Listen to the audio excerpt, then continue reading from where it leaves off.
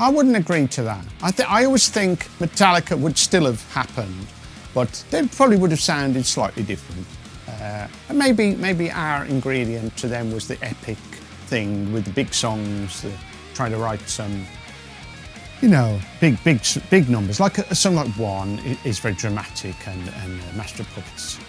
Anyway, yeah, it was a huge thank you that Metallica covered our songs, and in a way, you know, we're doing the same. Let's cover a Metallica song. It seems perfect, to make perfect sense to me. It's something I've thought about for years.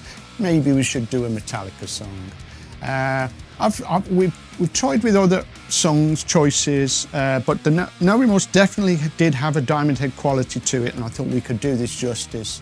And it did sound great in rehearsal from day one.